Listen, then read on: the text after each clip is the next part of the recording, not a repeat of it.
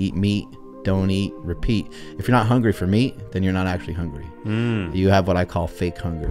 I am, I think probably around the time that you and I first met, when you had me up to your studio, I have really become super interested in dialing up my training game. And so I've been really focused on building muscle and getting stronger.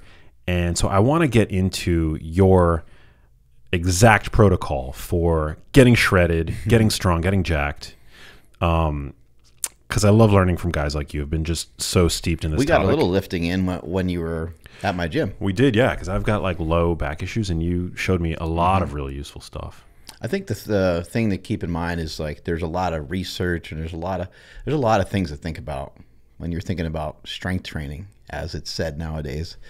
But the good news is that you can get so much. A little bit goes a long way. If you're new, I don't think you have to really worry a ton about the science. I don't think you have to worry a ton about, hey, you need 12 sets, 10 sets per body part per week in order to get hypertrophy. I actually think that information is totally false for someone that's new.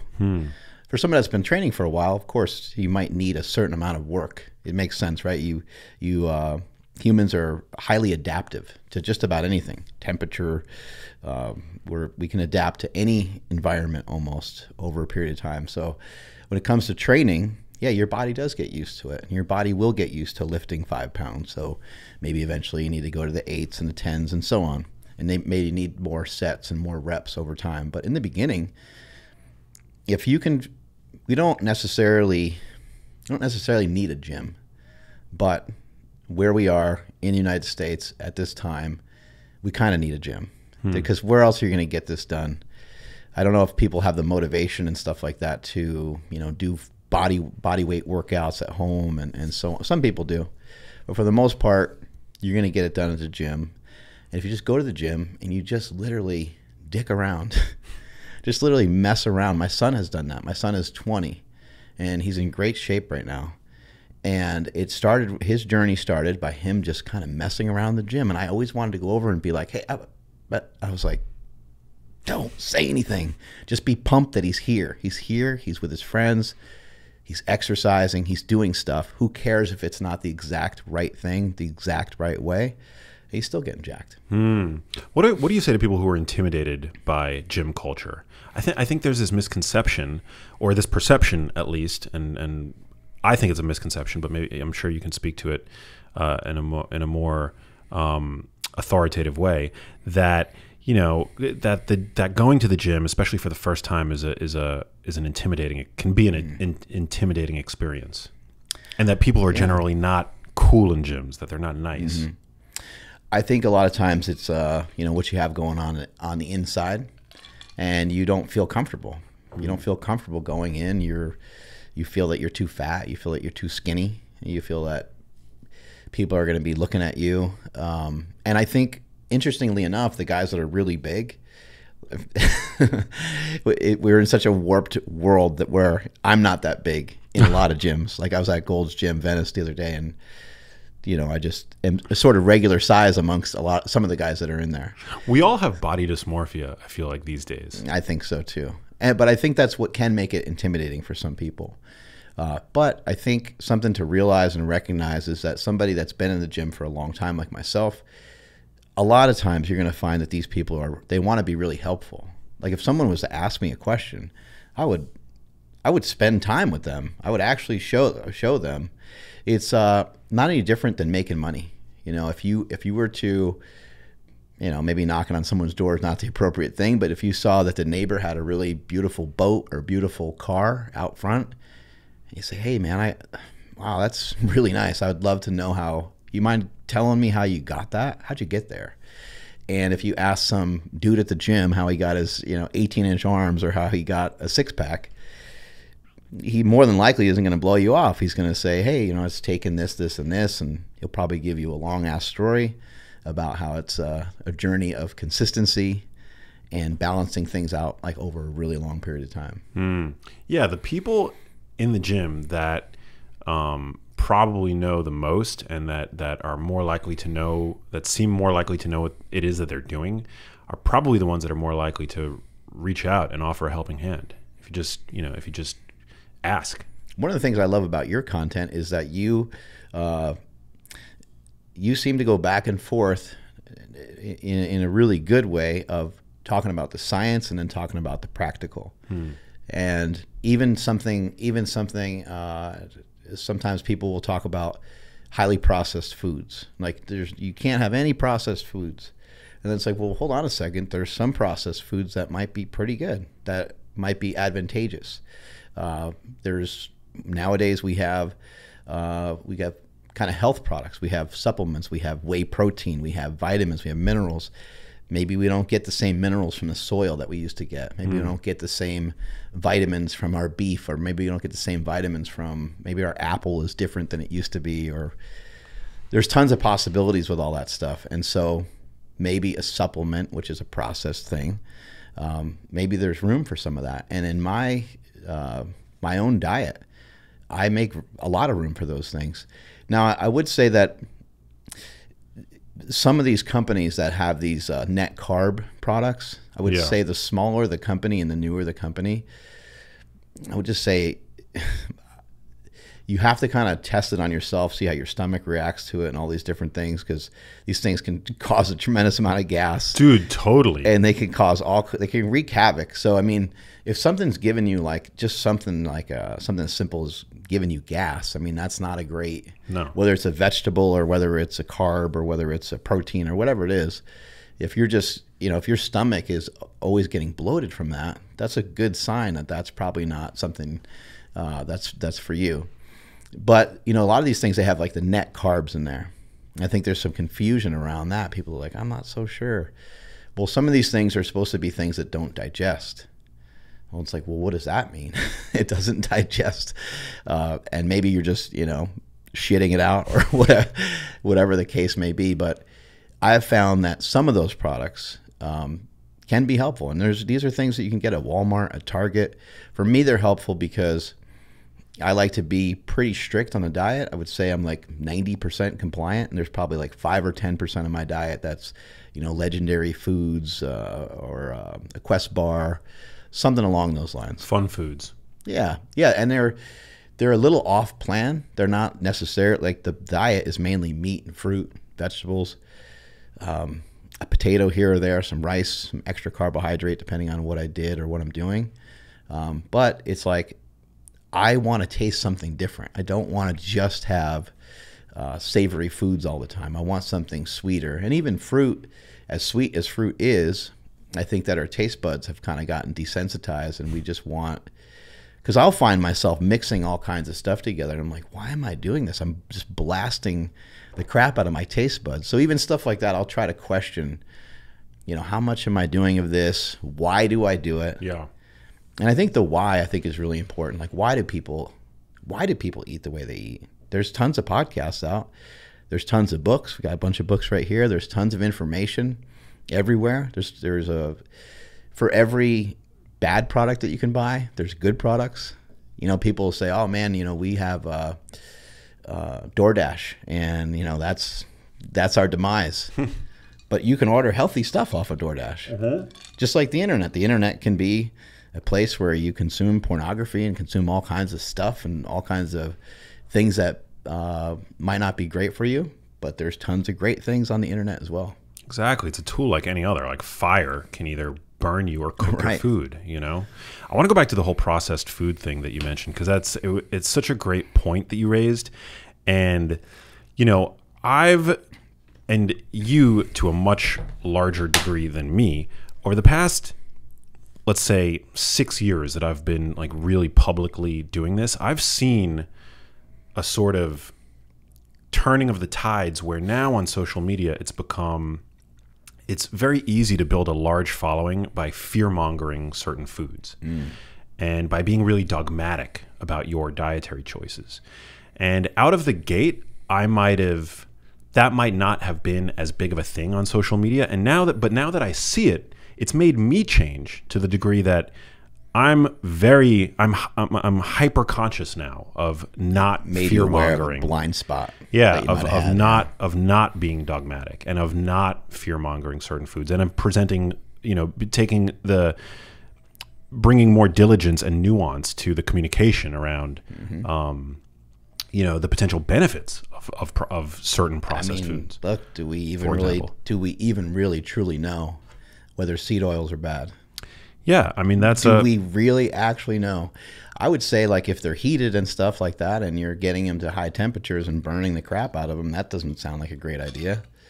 Right. They're no longer in their original form and stuff like that. And I understand, like, canola oil and all the different things they do to break them down, but the information seems to be kind of fuzzy. Yeah. So what's your take on? I want to, obviously this is one of many potential controversial topics that we can cover. But what's your current read on the seed oil situation? Well, I would just say I'm not a fan of oil, period. I don't really see where it fits into your diet. Interesting. It's just such a fast energy dump of consumption.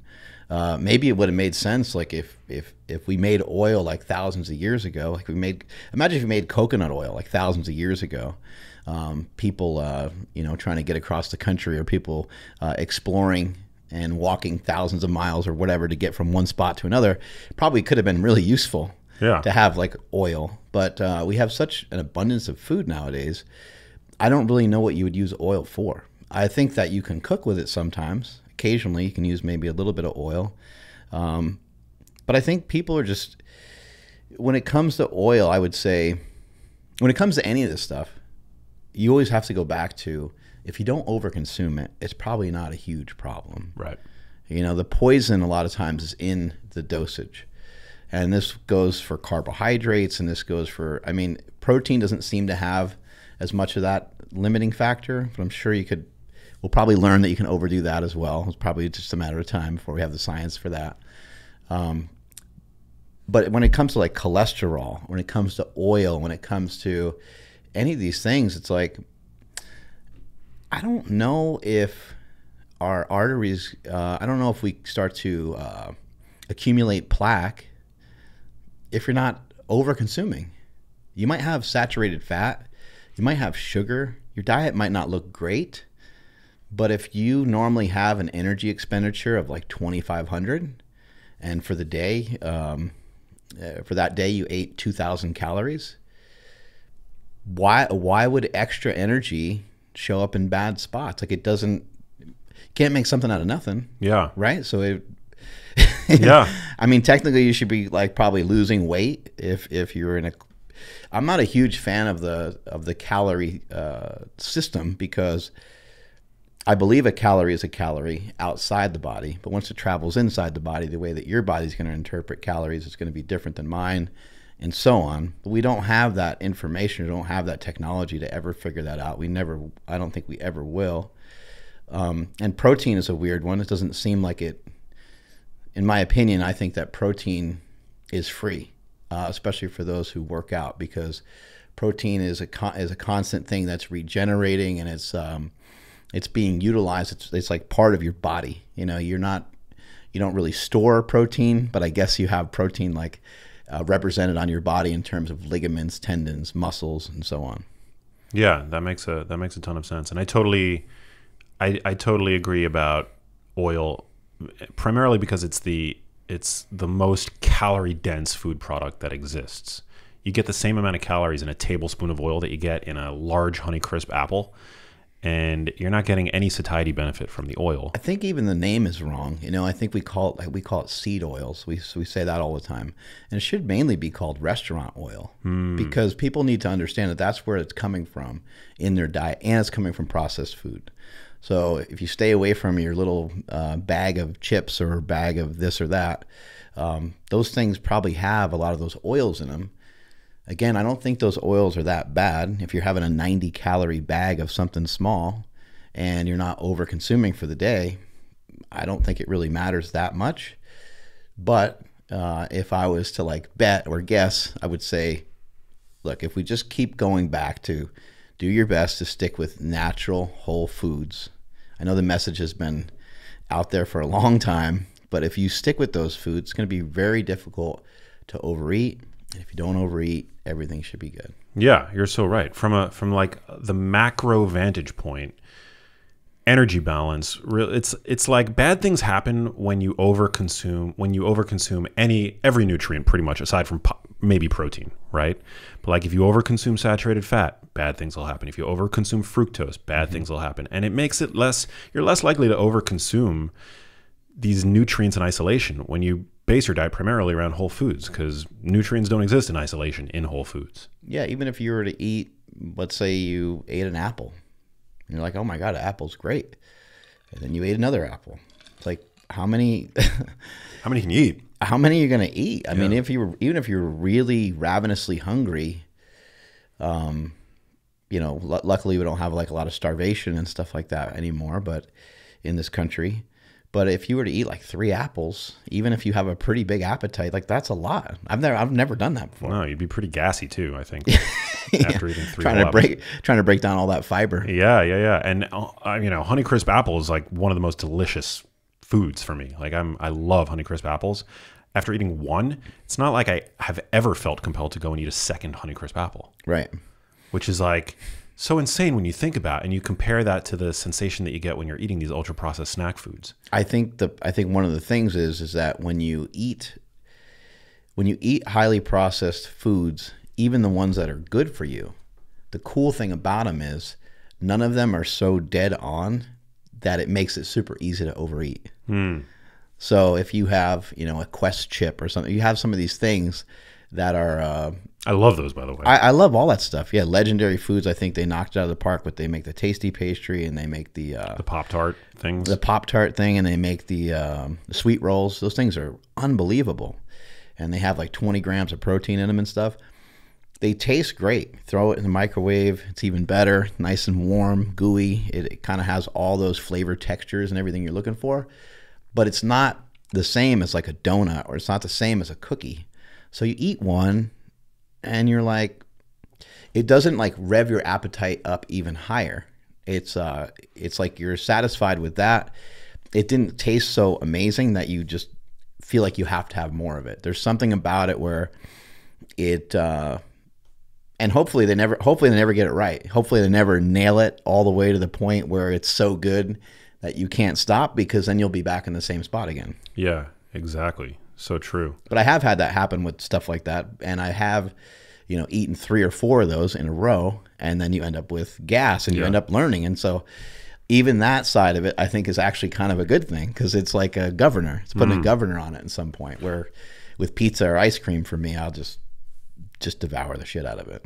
I've even started to I used to by default buy a lot of these like quote unquote keto ultra processed products, because I used to believe that they were better for you than the original products that had added sugar.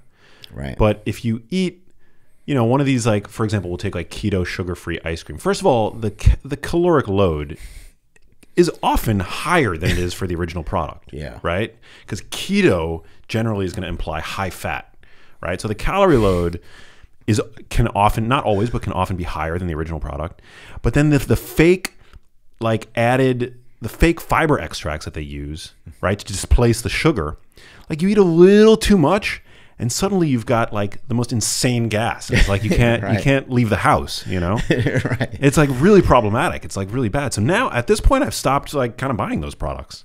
I'll buy the original, because like, a couple teaspoons of added sugar that your body knows what to do with, I think is probably, and is not going to cause all those that GI distress. Probably better for you. Probably better choice. And the calorie load, all that stuff.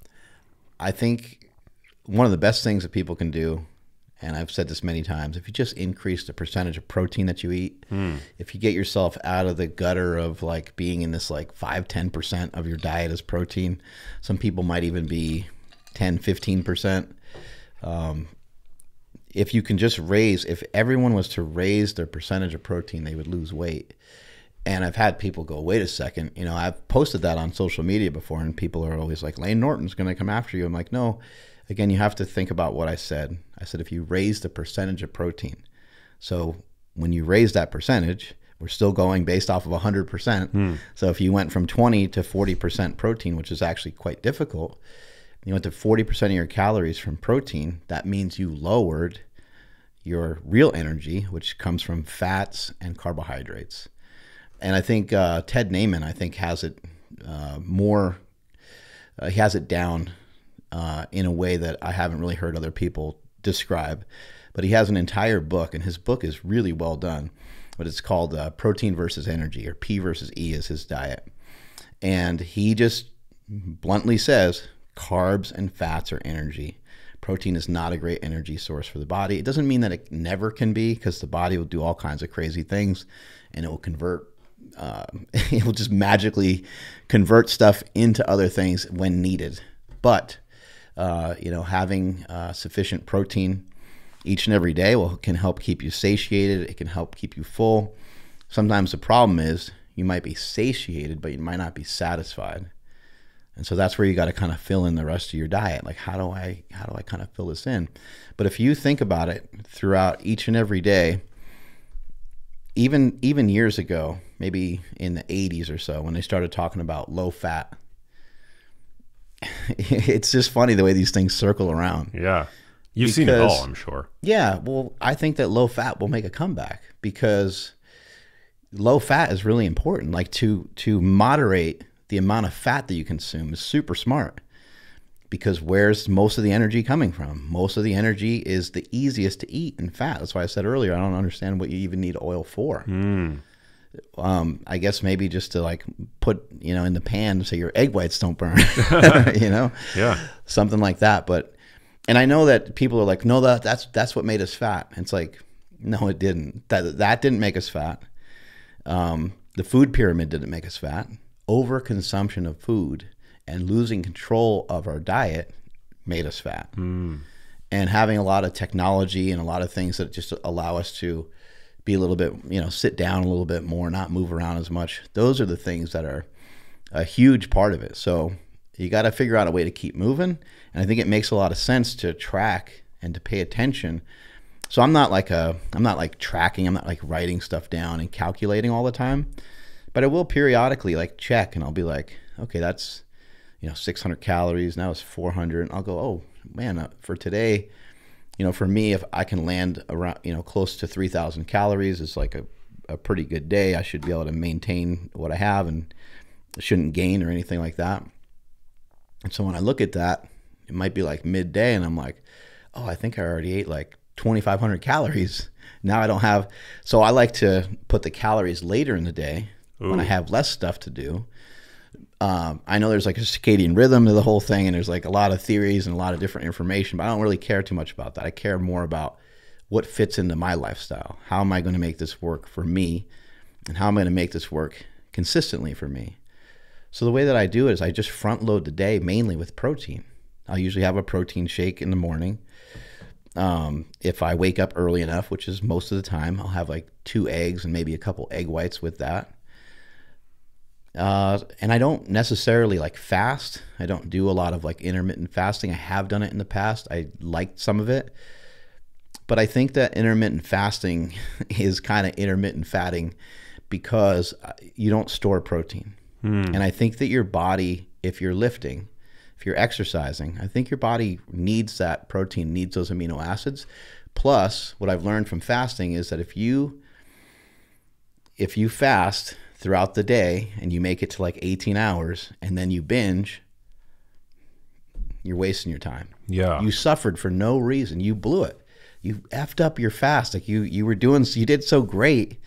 You maybe only, for the day, maybe you had, 0 calories until 2 p.m. or something. And then 2 p.m. came around and you ate. You got satisfied, satiated. You felt pretty good.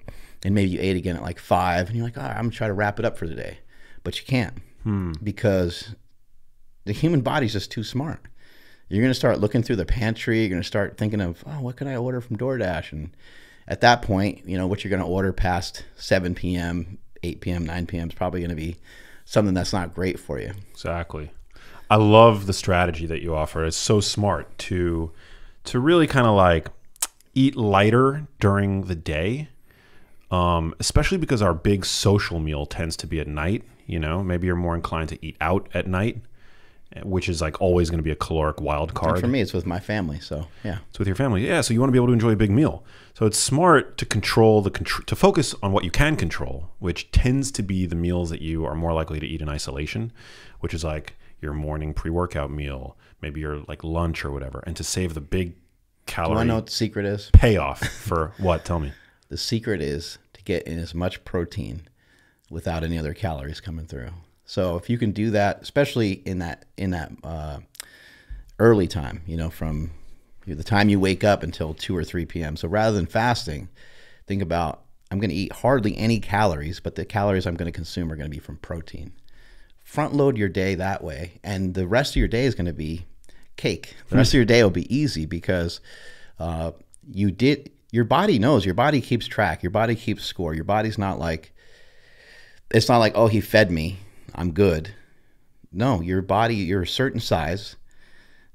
Your body requires a certain amount of energy every day, and it's going to go searching around for it. And your mind is going to be wandering. It's almost like pornographic in a way. Like it's going to be in your head. You're going to be thinking about it nonstop. So the way to like shut that down, or the way to calm that down, or dampen that, or soften that a little bit, is to eat. And I know fasting is popular. I think it has its place. I think it's helped a lot of people. But the easy way out is never the real way out. Fasting is easier. Keto is easier. Both of those things are easier than trying to eat like a bodybuilder. A bodybuilder will eat 5 or 6 times a day, and they'll eat a balanced diet. They have protein, carbs, and fats in every single meal, but most of their meals are robbed of fat. That is a way harder thing to do, day in and day out, doing that 7 days a week. That's why sometimes they'll have a cheat day or a cheat meal, or sometimes some of these guys will take like a couple weeks off, which isn't great in and of itself. They probably go too hard, and they probably lower their fats too low, and that's why they have the cravings and the binging, and they'll end up in a similar spot. Like some of these even female fitness competitors, sometimes they'll gain like 40 pounds, 50 pounds. These are small framed people that can't afford to gain 40 or 50 pounds. They'll gain 40 or 50 pounds post-contest because they dwindled their calories down way too low. And then they might have hormonal side effects and stuff, because again, I'm talking about lowering fat calories, but you can only lower them so low before your body starts getting really pissed at you. So I would just suggest to most people that you just never even mess with lowering your fats below like 50 or 60 for the day. Yeah, because there's going to be a hormonal impact. There's a digestive impact. I mean, you need fat to properly digest and assimilate food. Absolutely. It slows down the absorption. Yeah. It's gonna help you feel fuller for longer. Where have you? Because you've been again steeped in this topic for such a long time, and you have such a wonderful podcast. And one of the things that I love about your podcast is that you bring on a lot of people who generally have like opposing viewpoints. Like you'll have like a vegan health guru, and then you'll have like a bodybuilder, and then you'll have. So where have you seen your views evolve most significantly over the past, we'll say, 5-10 years? I would say that a lot of the guests that we've had on, some of the stuff that's kind of shaped my thoughts and opinions over the last couple of years has been exactly what you were saying earlier, is to see the how dogmatic people can get. And then also see like people get mad, they tend to get mad. They tend to argue. And I'm thinking in my head, like, what's useful? Like every once in a while on Instagram, I like to just mess around. And so like I'll roast some people or whatever. And it's just in fun. It's in jest. It's just for me to like play around. Yeah. But it's important to have fun too. Doing what it is that you do. Exactly. But for the most part, I just want to try to find like what's going to be helpful and useful to people. And I want to ask a question. When somebody feels like they're so certain about something, I want to follow up on that. Yeah. Say, well, how are you so certain? With a lot of the studying that you're doing, a lot of the stuff that you're coming across, is there a link between sugar and dementia? Is there a link between diabetes and dementia? It's like, well, this has been around for a while now, and the information is gathering up more and more. And so it does seem like there's a relationship there. And not everyone that has diabetes or dementia is severely overweight. So maybe someone could argue maybe it'd be helpful if they lifted, because maybe that would give some of the excess energy somewhere to go. But like, not all these people are obese either. So, it starts to get you to question. And that's what I've been doing. I've just been like really questioning not only the guests, but then questioning myself and questioning my own thoughts of like, well, there is kind of an energy balance to the whole thing, but energy balance aside, does it still matter what foods you eat? And does it still matter of your environment? And I think that it does. Maybe not so much in controlling your body weight, but I think that the human body requires a certain amount of movement every day. I don't know how I came up with this number. I just sort of made it up. But I think that everyone needs about 7,000 steps a day. And I don't actually mean steps, but you need 7,000. You need something that mimics 7,000 steps every day, something that mimics a couple of miles of work every single day. So you could go to a gym, and that could be your, that could be your 7,000 steps. But you need, just think about it. It just makes sense. I mean, we evolved to walk and to probably carry something with us too, because you're probably like, all right, we're going, our tribe's going over here, and you'd like load up a pack or whatever, and you'd carry all your shit, and your family would, go and walk somewhere. So I think the energy balance equation of the calories in, calories out thing, I think the general idea of that is good. And I think it's helpful. Like, yes, you should watch your calories in, and then you should also be mindful to get some calories out.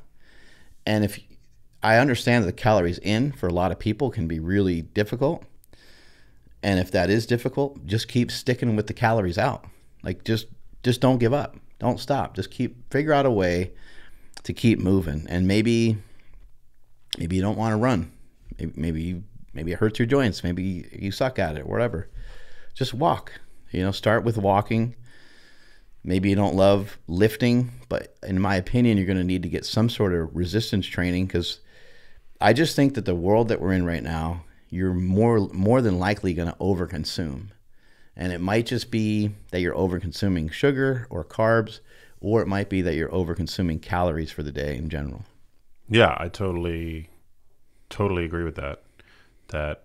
Resistance training is super important, and it's all super important. Getting that movement, those 7,000 steps, which by the way is very impressive that you're claiming that you just guessed that number, because if I recall correctly, there was like a meta-analysis published maybe like 2 years ago that found that generally is the ballpark for lowest all-cause mortality in people under like 65 years old. It was like 7,000 to 8,000 or something like that. I find nutrition research and exercise stuff to be really fascinating. Yeah.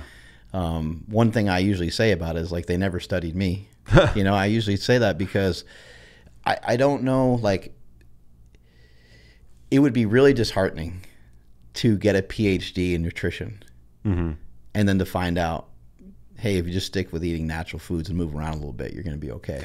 Yeah, nutrition science is incredibly weak, and I find most nutrition quote unquote experts to be more concerned about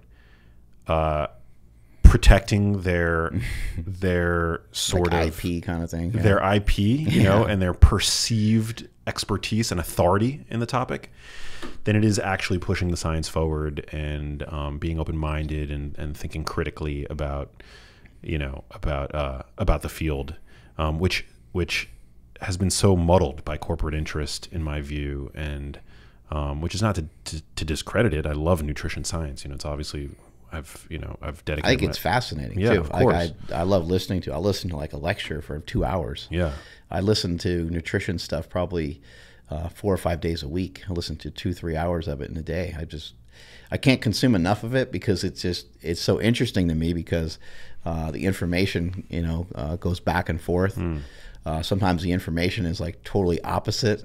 Yeah, it's frustrating to a lot of people. And other times it's, but I'll listen to like Alan Flanagan. I'll listen to the Proof podcast. I listen to your show. I listen to a lot of different, I'm trying to get stuff from Stan Efferding. I'll listen to Mike Israetel. Oh, he's great. Listen to all these like bodybuilders, and I'll listen to somebody talking about how many times a day they utilize insulin versus like growth hormone. Like, could be. I just find all of it to be super interesting, and I'm just kind of thinking in my head, like, why is there such a huge separation? But if you think about what's common amongst most of these individuals, whether it's somebody talking about veganism or somebody talking about carnivore, is most people are preaching, like, let's stay away from some highly processed foods. We did mention that there might be some safe ones out there that you can find.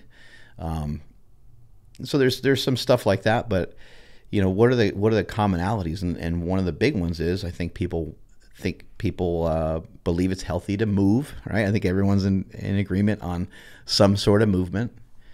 I think that most of the information that we're seeing now about exercise, like, and lifting weights in particular, is just really interesting to me, because I've been lifting since I was 12 years old. And it's just something I fell in love with, and I got lucky because both my brothers like to lift, and that's how I got into lifting in the first place. And so I've been lifting all these years, being a meathead. And then now on every podcast, you're hearing so many people talk about the benefits of strength training, which is just funny to me, because it's like, to me, it's just like lifting, it's just so normal for me. But I love it. I think it's great. More people need to get into it. More people probably need to not worry too much about what other people are going to think of them in the gym, because most of the time, especially the people in the gym, they're probably not thinking of you. They're probably thinking of checking out their own triceps. Yeah, yours are looking pretty swole, my friend. In the mirror. You're a genetic. You're definitely like you've got the genes. Yeah, man, it's very, very impressive. I think that the more somebody presents himself as a messianic figure in this, in a field as complex as nutrition, the more skeptical you should be about what it is that they're offering, right? Because at the end of the day, like, somebody like I'm just a guy. Like, I don't want anybody to think that I'm some kind of nutrition messiah, because I'm not. I'm like on this journey just like everybody else. And when you look at the field, when you zoom out and look at the field, as I said earlier, I mean, the data is all so incredibly weak. I mean, it's so hard to study nutrition. Studying nutrition is way more difficult than studying drugs, and it's way less well funded. Yeah. Right. So, I mean, that's a good point. Like, a drug is like, especially a powerful drug, is probably going to make a change that you can measure really easily. Yeah. Where with food, it's like, I guess we can check your glucose and stuff, but we don't even really know what that does. Exactly. I mean, there's people walking around with a glucose monitor thinking that they're going to be able to like burn fat better by monitoring their glucose. And I guess if you get deep into the definitions of like what burning fat is, then maybe you could potentially burn more fatty acids or oxidize more fatty acids if your insulin isn't consistently high. But I just don't think it's a great way to try to regulate body composition. Yeah. No, it's not. I mean, calories trump glucose. Your daily energy intake is more important from a weight loss standpoint, right, than glucose spikes, although glucose spikes might influence your hunger. So, there are potential downstream effects of being on a glucose roller coaster, right? But and eating the fat and carbs together isn't necessarily, at least from the information I have, isn't necessarily any more problematic from a standpoint of like what your body's going to do hormonally. But like you said, you might consume a lot of energy in you eat a piece of cake, you might consume a lot of energy in a really short period of time, and that cake didn't really have much value because it didn't fill you up.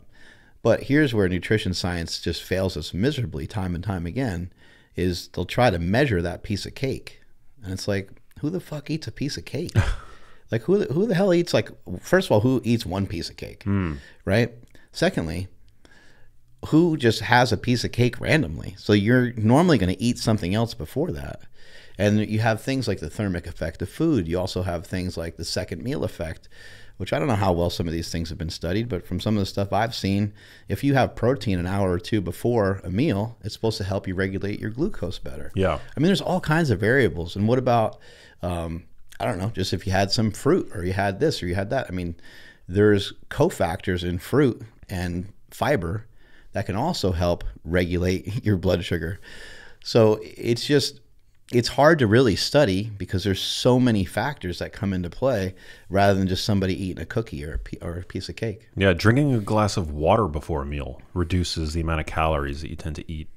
And the temperature, I think, of the water even matters. Interesting. The temperature. I believe so. I think there's some sort of weird thing about digestion and cold. I forget what it is, so I won't mess it up, but something about cold water and your digestion. And I think there's something even to the effect of like, your body has to spend a little bit of energy to to get the water to room temperature. Interesting. So you could potentially burn more calories by drinking cold water, some shit like that. Yeah, I don't. Some people on Cold water diet. Yeah, the cold water diet. We're gonna like coin it and sell it. I like that. Yeah, $49.99. Let's get a book deal. We'll co-write it. No, I mean I think all those tools help. Like people scoff at, cold water immersion and the calorie burn that you get from that, saying, they'll argue that it's insignificant compared to what you're actually eating on a daily basis in your diet. But I think the more tools, the merrier for people. Like we live in the modern world is an all-out assault on your waistline, on your metabolic health. And so the more weapons you can keep in your armory. Do you know about the Soleus push-up study? No, what the hell's that? The Soleus push-up study is just like as we're sitting here, we're just doing calf raises the whole time. Interesting. And it was something amazing. It's just one study that was done, but it like increased the person's metabolism. Like it like doubled it. What do you mean? Just doing seated? Doing seated calf raises. Wow. But it was for like 8 hours. Wow. And it was just like on and off, and it wasn't the twitchy knee thing that everyone does. Like a lot of people do that. I do that. Yeah. The little twitchy knee thing. It was just slow, normal reps. Oh, interesting. But anyway, regardless of like what that paper says, by getting a little bit of exercise to that area, you just created another place for your body to disperse energy to. And just in such simple terms, if you were to wake up in the morning and let's say you have a kid, he's like 13 or something, and he loves cereal. Cereal is just like, it's junk food, basically. It's not a great idea. However, if you can get that kid to get on a treadmill for just a couple minutes, even if he's just on there for 3 minutes, get a little incline going, well, now the carbohydrates that he's eating, now it has somewhere to go. Yeah. Because he did a little bit of work. He might not have, not going to burn all of it off, you know, but now you sent the body a message. And I think when it comes to lifting, it comes to cardiovascular stuff, I think it's actually fairly easy to send your body a message. Back to kind of what I was saying in the very beginning of the show, a little bit can go a long way. And if you're just starting out, a little bit is all you probably have at that point.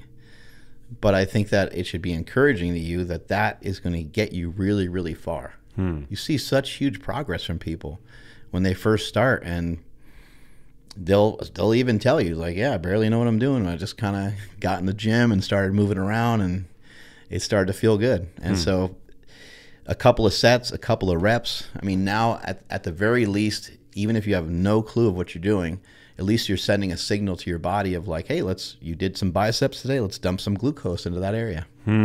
Yeah, it's so true. And the value of NEAT is also, I mean, the whole like calf shaking, fidgeting under the table, like that would all fall under the category of non-exercise physical activity, right? Which is they say that you know, I think Lane Norton has kind of said that you can't increase that, which I would disagree with, because I think over a long period of time you can. I definitely move a lot more now than when I was 330 and I was powerlifting. Yeah. But I would also say that like NEAT is something that you don't necessarily want to force. It has to come. You need proper nutrition. I think everyone's so obsessed with losing body fat that they forget that you need nutrients in your nutrition, and even dumping macronutrients and even like submarining your fat too low or just getting rid of carbohydrates altogether. These things can be to your detriment because they can literally slow you down. So you're gonna want to move less. People will say eat less and move more. It's actually almost scientifically impossible to do that because you're going to, like, over a long period of time, it would be nearly impossible to do that without feeling just so stressed and just feeling like crap. Because you need X amount of energy in to be able to put X amount of energy out. So people have to really you have to kind of nail it. And that's why it might be important for you to look at what you're eating for the day. Like, write it all out for the day.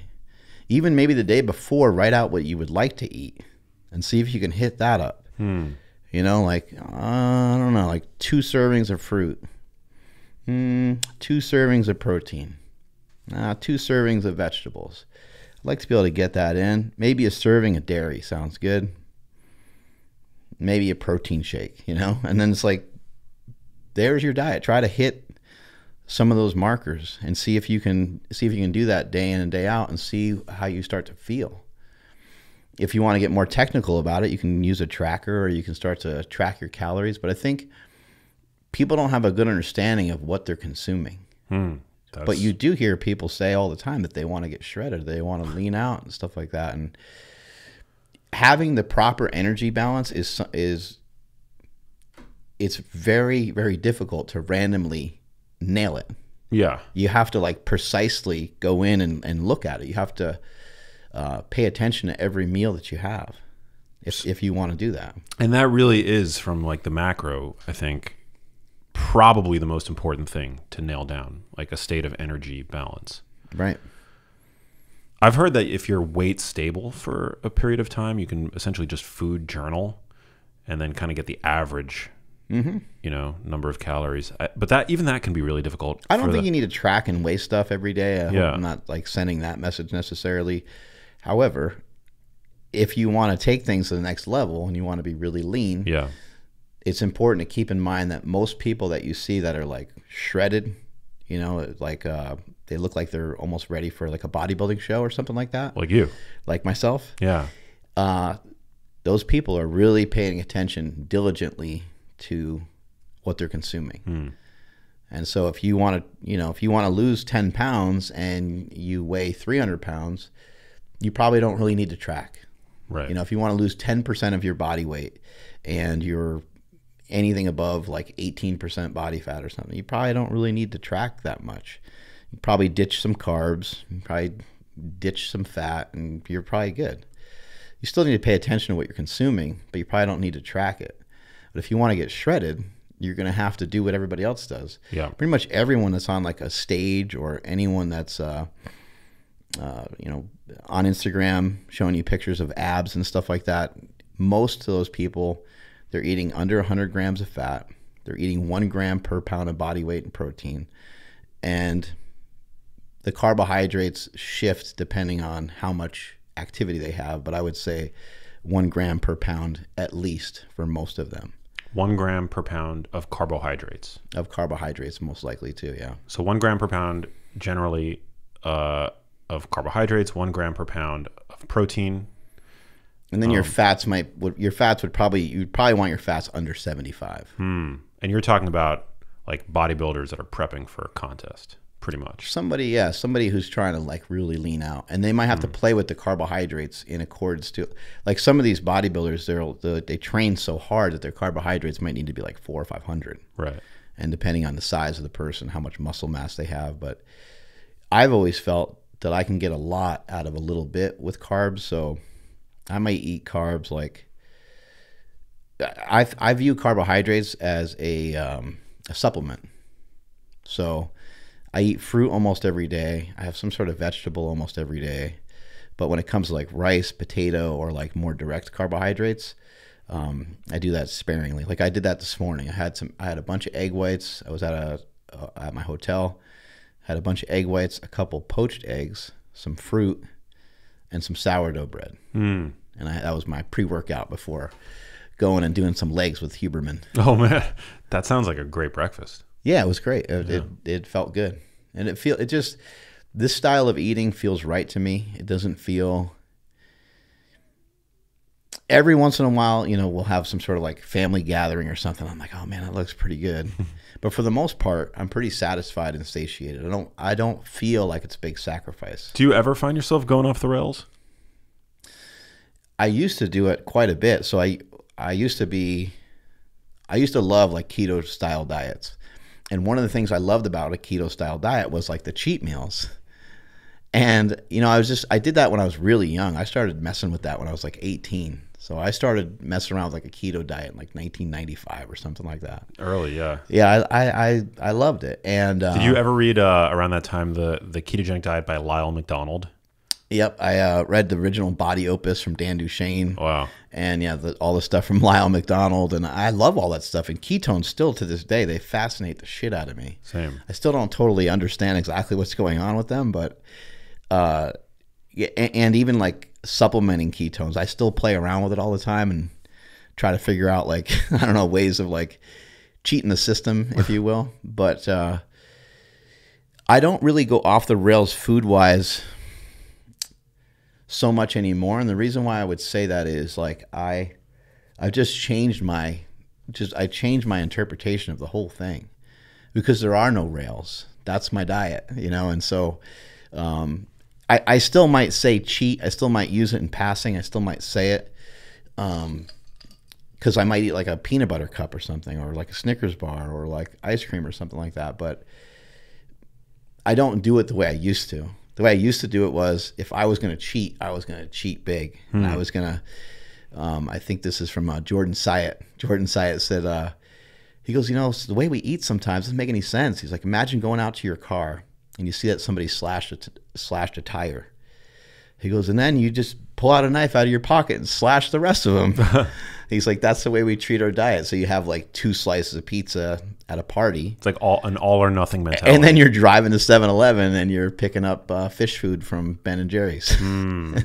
That's my favorite one, by the way. Yeah, fish food? Mm-hmm. I don't know if I've had it. Fish food and half-baked. Is half-baked what, cookie dough? It's cookie dough and like brownie dough, I think. Oh my God. And the Tonight dough, that one's a good too. Tonight dough? Tonight dough, yep. What the hell is that? That's I forget what's in there, but it's Jimmy Kimmel's Ben & Jerry's. Interesting. You don't get to be 330 pounds without knowing all these things. Yeah, no, I'm sure. Come in really handy, especially during a bulk. But yeah, I don't really go like, I wouldn't say, I was just trying to even think of like an example. Every once in a while I'll just be like, oh, let's just get some pizza. And me and my son will order some pizza. And my son, he's into lifting and stuff too, so sometimes he'll sneak something, from our pantry or something like that. He's like, don't look. Is it like a full-on pizza, like the real deal, or do you go for like a gluten-free version or like a healthier form of pizza? Usually just go right, Yeah. Like you're just going in, you might as well just go for it. Might as well just go for it. And I do still try, and what I communicate to people, I do help a lot of friends and family and stuff with diet. What I'll try to communicate to them, because they're just in a different spot, I'll say, I know it's a pain in the ass, but have a chicken breast. Have a chicken breast before you do you're going to go out and you're going to go enjoy a night with your wife, and you can eat whatever you want when you're there. But before you go, like an hour before you go, eat a chicken breast. Just something to kind of like soften the blow of them being so hungry, because you know that they're going to get there. The bread's going to be put on the table. They just ingested 500 calories before their salad even came. Their salad is 800 calories or 1,000 calories because they just, dump all the dressing on there. All the dressing, the croutons, the cheese. And now we're like, man, we're really stacking it up, So let's still, as they say, like in a fight, protect yourself at all times. I think it's really a valuable lesson for when you're trying to get your footing with nutrition is you can't really let your guard down all the way. And even if your guard does get down all the way, let's say that you do have like a blowout, you eat bad on like a Friday, and now it's Friday, Saturday, Sunday. Oh, I'm starting on Monday. You have that whole thing. Even if you just completely went off the rails on your diet for the weekend, at least try to stay connected to some steps or some movement or some lifting, just don't allow everything to fall apart all at one time. Yeah, I love that. Just, it's hard though, because what will happen is psychologically, when you bombard yourself with that much food, even though it is extra energy, you're lethargic usually. You usually don't feel good. And that kind of brings us to something else to try to consider. And this is what I like to do during the day, but I'm not so good at doing this at night, is when you eat a meal, it's great to get full. It's great to fill up pretty well. But it's not great to be stuffed. I don't think, I know sometimes you want that feeling with certain foods that you eat because it's fun. The food tastes good. And you just really want to be like, oh my God. But I think that if you were to keep in mind, especially during the day, that when you get yourself to be full, your best bet is to just recognize that you're not hungry any longer. So it's not, you're not stuffed, you're just no longer hungry. And another barometer for that would be, could you go out and go on like a light jog, or can you go out and walk kind of fast? If not, then you might have overdone it. And if you find yourself overdoing it time and time again, just try to, over a period of time, talk yourself into just eat a little bit less, push the food away. You can even get on your phone, you can text, you can email. Sometimes if you just ate and you give it like maybe about 3 or 4 minutes, you're usually good. And it's hard though, because those 3 or 4 minutes, you're still thinking about that food, you're still very connected to it. So if you're someone that has an issue with overeating, that's what I recommend you try. And also just eat slower, right? 100%. Yeah, it's rare that we chew our food. Yeah. When I stuff myself, I feel disgusting. Right. And I always regret it. I don't mind eating to a point of fullness, or maybe just barely like a hair underneath that. Like right. that's fairly easy for me. But there are times when I just like go off the rails myself, and I just stuff myself, and right. I feel horrible. What's like your favorite food? I mean, I definitely have a sweet tooth. So if a couple months ago we had a birthday party for my 1-year-old niece. And my brother bought this, went to the super high-end bakery in LA and got this keto carrot cake, grain-free keto carrot cake. And it was just so delicious that I ate like 6 slices of it. It was so good. That sounds amazing. Dude, it was so fire. And I just ate a ton of it, and I felt disgusting afterwards. I mean, I'm not going to say that it wasn't worth it, because it was, like there is something to be said about just drowning yourself in something that you find really delectable. But you just have to be able to. I think it's really important that the decisions that you make are with full informed consent. So, I mean, I pretty much knew going into it that I was gonna be overdoing it. I think sometimes a good way to look at that, and the way I look at alcohol is, is this going to enhance this moment, or am I just kind of I think sometimes people listen to some of our, content, and they're probably like, man, these guys, they really think a lot. Fucking hey, like I just want to eat or just want to drink. And that's great if you're in that spot, if you're able just to kind of, but for me, I'll have a control issue. I won't be able to keep myself under wraps. I don't have any issues with alcohol, luckily. Same. I could drink, I can take it, I could leave it. It really doesn't bother me one way or the other. So I've been really fortunate with that. But with food, I think about food from the time I wake up to the time I go to bed. Yeah. I think about it all the time. I mean, even coming here and stuff like that, planning out like, oh, when am I going to... But you're not thinking about it, and correct me if I'm wrong, I don't think that you're thinking about it because you're hungry all the time. You're thinking about it because you're incredibly passionate about body composition and feeling good and maximizing your gains and all that stuff. And it's a huge part of it, but I also am pretty hungry a lot of times too. Okay. Yeah, I'm like thinking like, oh, well, what I will think of is like, how do I get the hunger out of my head almost? Like what can I eat that is not going to have that much energy in it, but it's going to have protein in it, that is going to get me to the next 3 or 4 hours or whatever.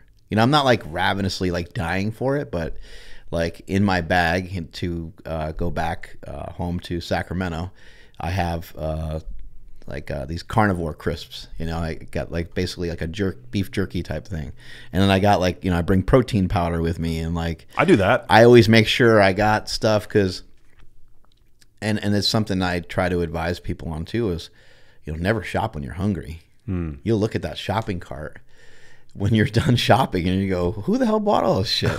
There'll be like all kinds of junk food and all kinds of crap in there. So, and even it's a good hack, you know, before you go to eat. I was mentioning earlier, like the dinner scenario. Anytime you're about to go eat or anytime you're going to go to a relative's house, you're trying to do better on your diet. You have no idea what they're serving. Maybe the rest of the family kind of always eats junky stuff, and you've tried to communicate with them before that you're making changes and they don't get it or whatever. Eat your stuff at home. And if you end up eating at the party, so what? Not a big deal. Like, this is a consistency thing, and consistency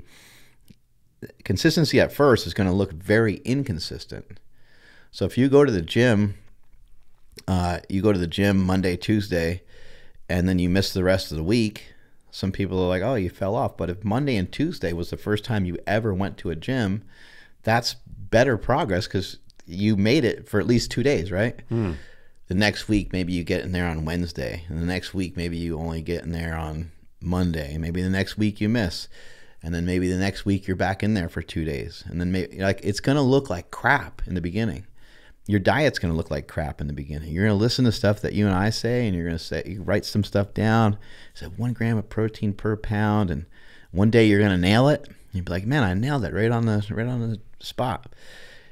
And then the next day you're going to be eating Ben and Jerry's. The next day you're going to, you know, and so just take these things super slow. It could be as simple as, I would like to get a walk in tomorrow, and I'd like to have one meal that I feel is really healthy. Just start there. It sounds like the weakest thing ever. And I think a lot of dudes don't like stuff like that because I don't think in their head they can figure out how is that going to work. A lot of men that I've helped over the years, they're all or nothing. They're like, no, I want to do keto. No, I want to do carnivore. And those have their place. Those are great. But you're going to do carnivore for January, February, you're going to do some half version of it. I help you lose 15 pounds, and then where are we in March and April? You know what I mean? And it just starts to unravel, and it's like, man, I used to have a group of friends I'd work out with at like 4 a.m, and I told them one day, I was like, I can't do this anymore because I'm going to bed at like 7, and I really enjoy my time with my kids, and they're not going to bed till like 8 or 9. They're older now, and I gave both guys a key, said you could still come to the gym, and they didn't do it on their own, and they wouldn't go like at other times. They loved that overcommitment of that 4 a.m. because it was like hardcore. Interesting. And I found that with a lot of people. Sometimes somebody will say, hey, should I do carnivore? And I usually say something like, it's not a bad idea to try it for a handful of days, but you might want to have a little bit of fruit, a little bit of vegetables, a little bit of extra variety so that you could stretch this out and do it for like a longer period of time. And then they'll be like, oh, okay, forget it. It's weird. I don't have that gene. I'm not like that at all. Yeah, I'm not like that at all either. I don't mind looking at something and just being like, oh man, okay. I'm not going to be proficient at it first, but 2 years from now, 3 years from now, 10 years from now. And I think I got that from lifting. It was a gift. Luckily, I started lifting when I was young, and you know, building strength and stuff I didn't really think about it that much until, well, it was only a couple years later, but I was already lifting for like 4 or 5 years before I started really thinking about strength and strategically like building strength. But I was already strong because I was already lifting. But I just knew from the beginning that this whole process, for me to look like my brothers, my brother Chris is 4 years older than me. My brother Mike was 6 years older than me. And all their friends, you know, when you're a little kid, your brother's friends or friends that are older than you, they're like God figures to you, you know? And these guys, like, I think back, I'm like, were they really that big? But I think they were, I think they were like, some of these guys were like 260, 280, 290. Is that how you got into lifting? Yeah, my brothers got me into it when I was young, and I started out. Did they take it as far as you have? My oldest brother Mike was very strong. I saw him squat 500 pounds for like 10 reps. Jesus. Yeah, he was a monster. He died a couple years ago, or more like 15 years ago. He had mental health issues, and he had drug addiction and stuff like that. And then my brother Chris, he's always been really strong too. I want to say I've seen him, actually even like as of a year ago, I think he did like a 700-pound deadlift, and he's got 2 double hip replacement.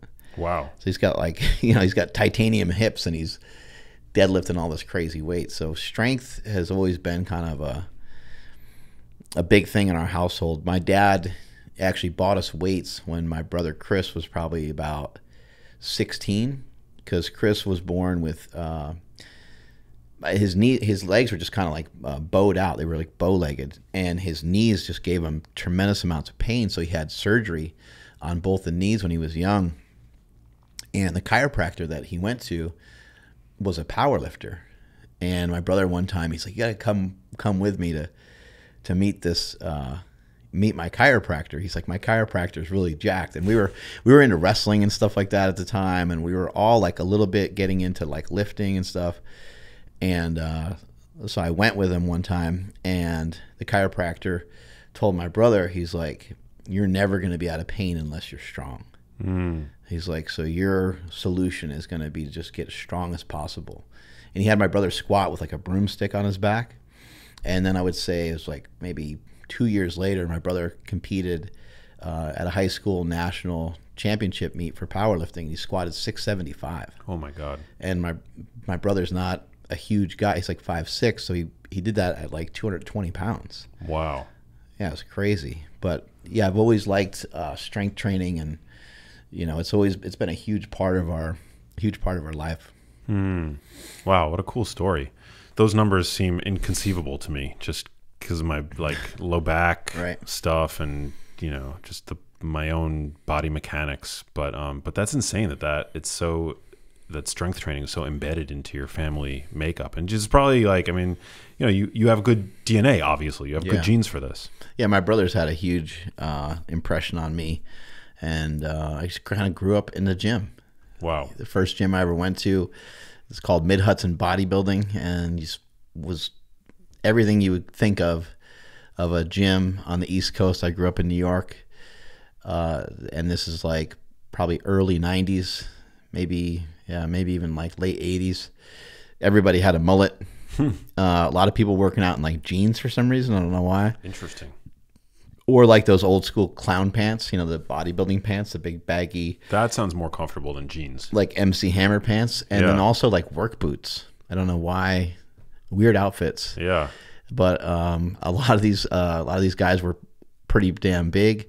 One thing that's interesting is that at that time there was no girls in the gym.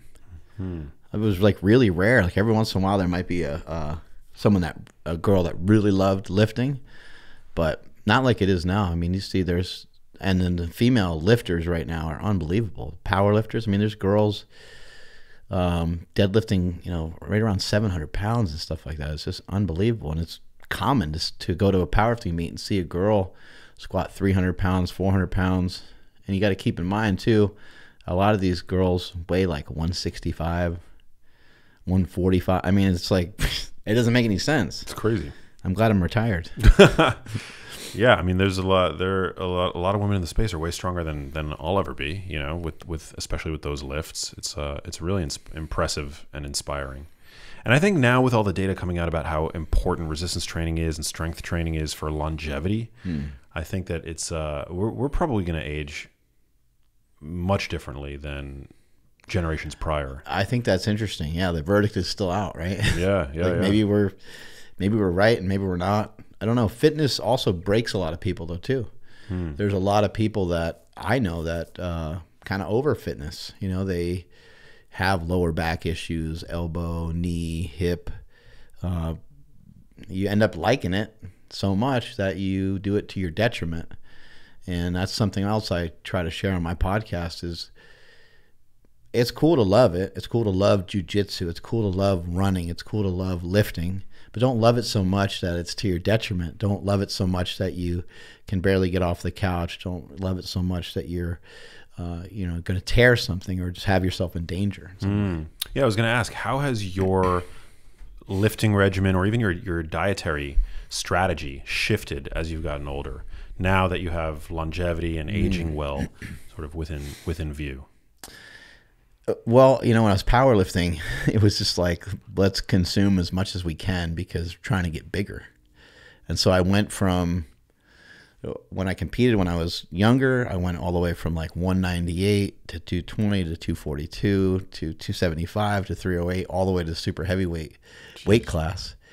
And luckily for me, I was only stuck in this world of fatness or this time period of fatness for like about 4 or 5 years. So hopefully the stuff that I did then didn't have too much damage.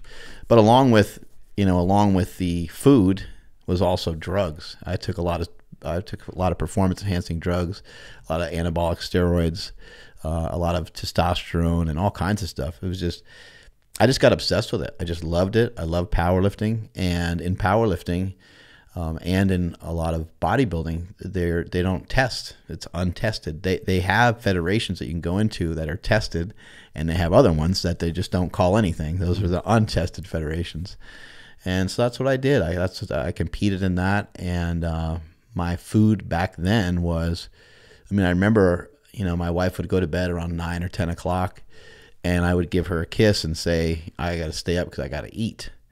So I would have already eaten, 4 or 5 meals for the day. And I just felt like I need to eat more food to get bigger. Wow. So I went, like I said, going from 240 to 260 to 270. It wasn't really that hard for me to put on body weight, but it was a little bit of a job. I had to constantly feed myself. But what was interesting at that time is that I started to discover a lot of weird things. Like my lifting went in accordance to the way I ate sometimes. So I used to do something I called bench bagels, and I would eat a bunch of bagels before I'd go to the gym. And nowadays people talk a lot about gluten and the inflammation that gluten gives you and stuff. But I used to say the gluten's free. So I would go and eat these bagels that had gluten in them. And it would actually swell me up. Like my fingers would feel swollen. My joints would kind of feel swollen. But I might gain like 6 or 8 pounds just from ingesting a couple bagels and some water. And I go to the gym and I was so much stronger. Wow. It was like a kind of almost like a superpower. And so it sounds so strange and sounds so odd for people to probably hear this, especially now. The way that I eat now is just so different. So, it's just a complete 180, and some of that 180 was I fell with a big squat. I did 1,085 squat. I'm sure a lot of people have seen it on the internet. One leg kind of just shot inward, one leg kind of shot outward. Luckily, nothing. Well, I don't know if anything broke because I never went to the hospital or never went to the doctor. But whoa, I got jacked up, and I was messed up from that fall for probably a good 6 months. Wow. 3 months of sounds like it could have been much worse. Yeah, 3 months of not being able to walk very well. Whoa. And then the 6 months, by the 6 month period, I was able to finally start to squat and stuff like that. But my ankle and my knee, they were really jacked up. And so that right there made me just rethink everything. And I zoomed way out and said, okay, we've got to change course here. You already squatted 1,080. You already benched 854. I deadlifted 766, but I just always wanted more. I wanted to squat 1,100, deadlift 800, and bench 900. And I was like, this is just never ending. You fell, you could have died. Someone spotting you could have died. No one died. No one got hurt that bad. It was just me that got hurt a little bit. And I can live with that. So let me just kind of move on from that, take that as like a warning shot, you know?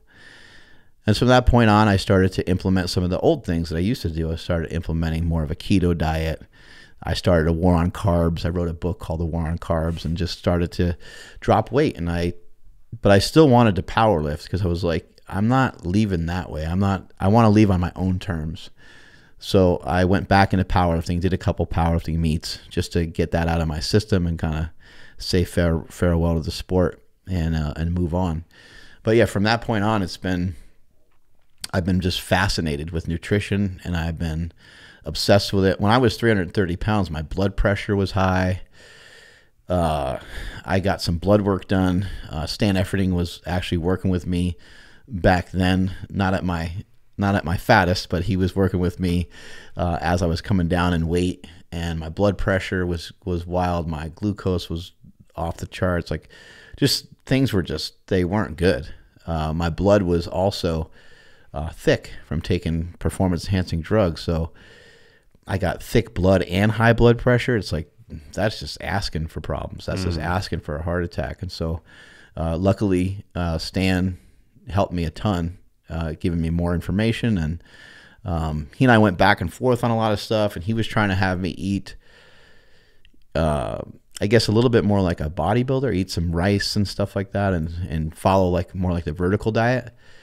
But for me, I struggled with that because my previous keto background was like, if I'm eating carbs, I'm cheating. So it was no fault of Stan's diet. It was my fault of like, carbs meant like green light to go and eat whatever I wanted.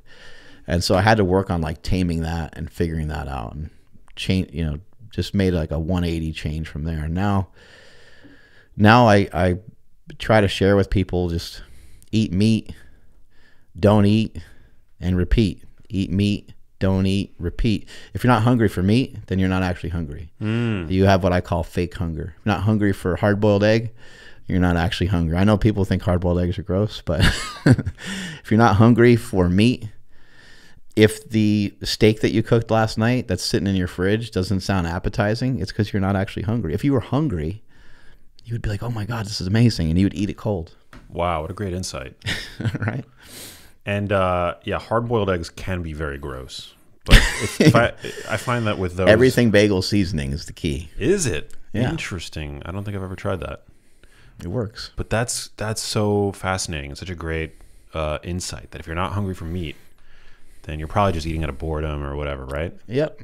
And it's just, I think it's just good to have some self-awareness. Yeah. We all have blind spots. We all have areas that we can improve upon. We all have areas where we can do better. But imagine, as you're going through your day, like, why am I doing this? Yeah. Why did I make fun of that person? Like, why did I say that? That's interesting. Like, why not just review it? Like, you don't have to come down on yourself. You don't have to smash yourself over it. Yeah, why did I eat that candy? I just told somebody the other day, I just hired a trainer. Why did I eat pizza, or what, just good to examine some of that stuff and just kind of ask yourself, where the heck did that come from? Why did I have the second slice of that pizza that wasn't even that good? Why do we have a second slice? So why is the first one not sufficient? Yeah. Why doesn't it work a little bit more like sex? Yeah, right? I mean, for a guy, it's like hard to be repeatable, right? After you... Sadly. It's true, though. Very true. Yeah. How come, like, you can't eat a pizza and just be like, Right.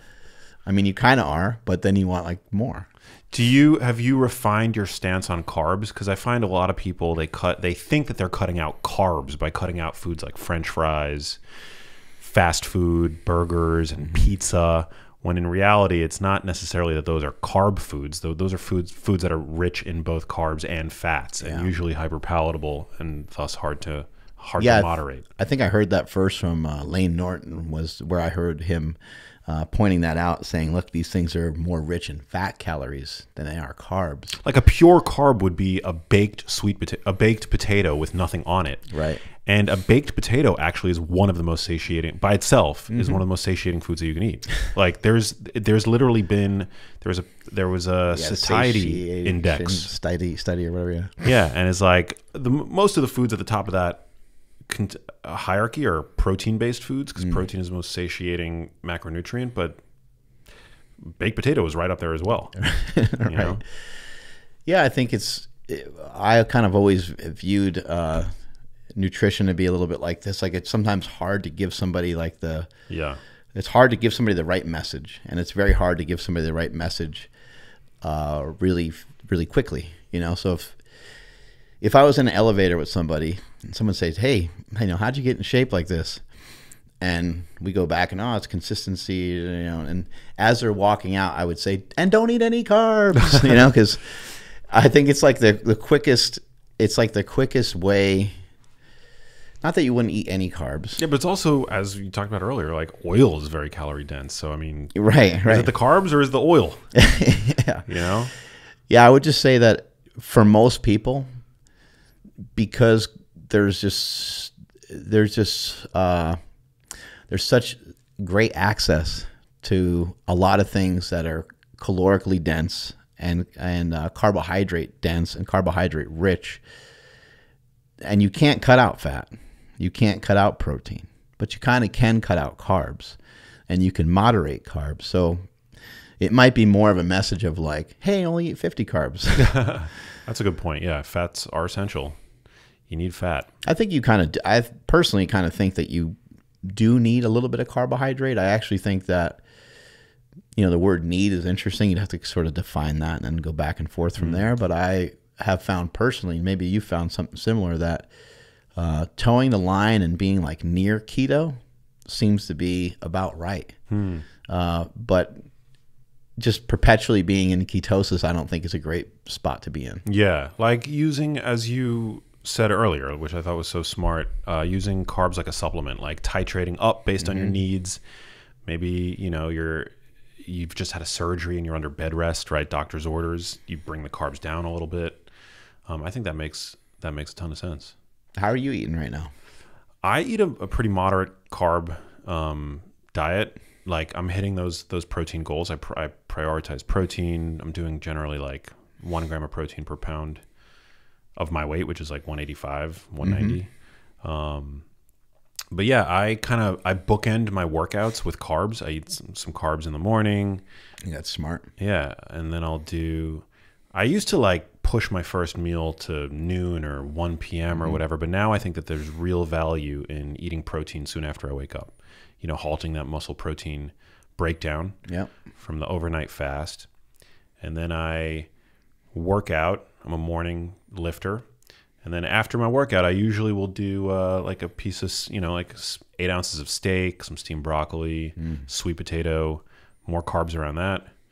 You ever have a Japanese sweet potato? Oh, those are so good. That's my favorite. No one ever knows about them for some reason. I try to tell people about them all the time. They're white sweet potatoes. They're so good. Yeah, they're amazing. It tastes way better than a yam or a sweet potato to me. Yeah, they're bomb. I love those. And that's pretty much it. And then for dinner, I do the same thing. Like I've been eating carbs with every meal pretty much. And if I were to try to get leaner than I am now, which I'm pretty happy with my body composition right now, but I would probably just cut back a little bit on the carbs, you know, maybe at dinner, and kind of keep them more kind of centered around my workout. But yeah, always prioritizing protein, always whole food, primarily whole foods with some protein shakes thrown in and some fun foods thrown in, but primarily whole foods, protein centric, lots of whole fruit, vegetables, things like that. I think something to think about for people is with the certain foods that you eat, like how are you going to eat them? You know, when it comes to fruit, it's like you just grab some fruit and just eat it. You grab a strawberry and, I don't know, maybe you rinse it off and you eat it. Banana, apple, a lot of these things, but a piece of bread. Yeah. You know, a piece of bread is like a vehicle of other calories probably. So you're probably going to put like butter on it. I mean, yeah. Bread tastes so good to me, like the sourdough I ate this morning. I just ate it plain because I didn't want the extra calories because I'm aware of that. But it's just something to keep in mind. You know, people sometimes are like, I love vegetables. Do you really? Like, do you actually really enjoy vegetables? Because a lot of times people are drowning them in oil. Or if you go to a restaurant, definitely it comes in a plate of oil, and it's like, I I think that is, I think that's terrible for you. Like a big old plate of like vegetables just sitting in some oil, maybe some butter put on there at the end or something to get some flavor. I understand it, but it doesn't make any sense to me. No, you're 100% right. And that's why I think in a restaurant setting, the piece of grilled meat is going to be the best option for you. And usually, I mean, I know it's important, generally speaking, to, that people eat their fruits and vegetables. But in the restaurant setting, vegetables tend to be a recipe for just a caloric fat bomb, and usually not the healthiest fats either.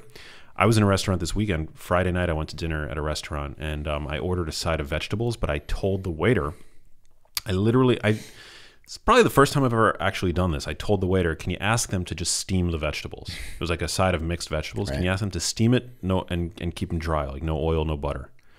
And they brought them out, and it was perfect. It was like, I felt so good about it.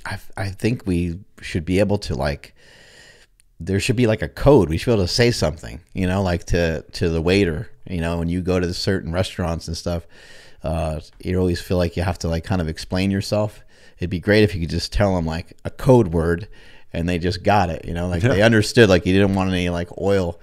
I went to a restaurant not that long ago. It was actually a nice restaurant, and I ordered salmon, and I said, could you just make sure it's not cooked in any oil? I didn't think it would be cooked in oil because it's salmon. I mean, salmon's kind of oily anyway. And the waitress was like, oh, let me see if we can do that. And then she came back and she said, the chef said he can't do that. And I was like, well, that doesn't really, I'm not trying to be rude, but that doesn't actually really make any sense, because you just cook the fish the same way. It's just you just don't add any oil to it. And she's like, all right, let me try again. So they did it, but it was like they made it seem like such a hard thing to figure out. Yeah, I mean, on the one hand, I'm sympathetic to the the staff at restaurants and the chefs ultimately that are like, look, if you want me to prepare your food so specifically, then just freaking eat at home. Yeah. So on the one hand, yeah, on the one hand, I agree. I would understand that sentiment, but on the other hand, a simple modification like that, it's not like rocket science, Yeah. But yeah, and I like the other tip that you offered about poached, or you said that this morning you had poached eggs. Right. Poached eggs is a great way to get eggs generally without oil, Right. And eggs have plenty of their own fat, so it's not like you need to add more fat to whole eggs. Poached eggs are delicious too. I love them. Yeah. Dude, Mark, this was so fun. Thanks for coming in, man. I appreciate it, man. This is great to see your spot, and thank you so much. Yeah, thanks, brother. Let's do a round two at some point. One last question for you before we get to that. Where can people connect with you on social media? How can they find your show and support you in all the many ways? I'm at Mark Smelly Bell on Instagram, and the podcast is Mark Bell's Power Project. And strength is never weakness, and weakness is never strength. I love that. Last question I guess I ask everybody on the show. What does living a genius life mean to you? Wow. I think all of us have stuff within us that we are unaware of. We have capabilities and strength that maybe hasn't been discovered yet. When I think of the word genius, I immediately think like, I'm not in that category. But I also think that all of us have genius within us. Any person can say something unique. Any person can say something different. Even a 5-year-old kid, we could say, hey, give us some cool information on nutrition. And they might say, eat an apple every day. They're going to have like some sort of witty or cool comeback. You look at the case of like people that are comedians, they're thinking on their feet. I know they rehearse their stuff a lot, but I think that's a form of genius, being really funny. I think what you see like a skateboarder or a snowboarder or athletes do, I think athletes are genius. I think what Michael Jordan was able to do is genius. It's just not talked about the same way, because I think usually you're attaching genius to like some form of intellectual intelligence that we can like kind of pin down and measure in some way. Like this guy's a great writer or he's a great scientist. And I think that's usually how we define it. But I think, the artist, the drummer, the piano player, so on, all these people have genius in them. I think genius is For me, I think genius is exploring things and consistently kind of finding where you're wrong, almost like you're your own scientist in a way. And so I think for me, I think that's like what an expression of a genius life is. I love that, man. Well, you definitely have genius in you. And grateful to know you and to call you a friend. Thanks again for coming out. Hey, if you liked that video, you need to check out this one here, and I'll see you there.